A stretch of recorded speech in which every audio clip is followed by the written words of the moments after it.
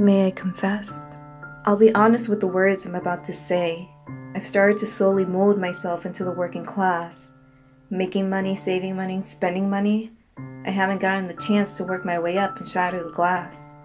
Maybe my passionate words have subdued me to working minimum wage, feeling like I'm trapped in a cage, watching as my need to create starts to vanish after hours of putting myself through a job that only keeps my head above water. I hear these songs full of motivation that inspire me to build up my focus and concentration on the dream I've wanted for so long. Do you know how much it hurts to be told I was wrong? To be told that the dream I've been fighting for won't ever come true, and that no matter how much I pursue it, I'm not meant to live that life.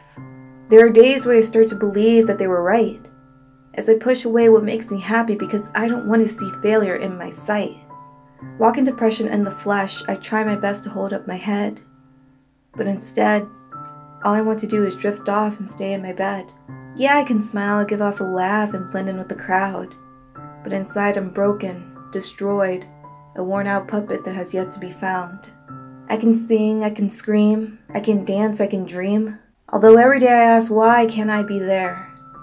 It's not fair that I'm having nightmares every night, anxiety gripping me tight, feeling so alone and so unwanted, and yes, I know it's all in my head, but it feels so real.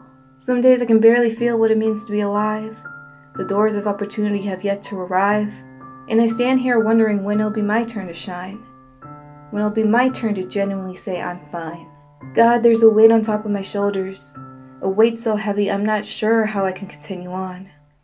Oh God, there's a weight on top of my shoulders. At times I'm begging you to help me make sure I finish my life song. No, I am not ungrateful for the blessings that I have, but is it a sin to want to be happy and slowly work on my craft? I admire so many who have gone from the bottom to the top, and I dream of becoming inspiration, a navigation of more to come. In the end, I'm trying so hard to save myself from sinking below the surface. It makes me nervous when I wake up most mornings feeling empty inside, and the monster that hides behind my eyes is making sure I stop fighting. It whispers to stop fighting. It keeps biting and biting, telling me that eventually I'll stop trying. I have not won against my demons and at times find myself in hell, though I believe with wishes and strength, I'll achieve greatness and have a beautiful story to tell.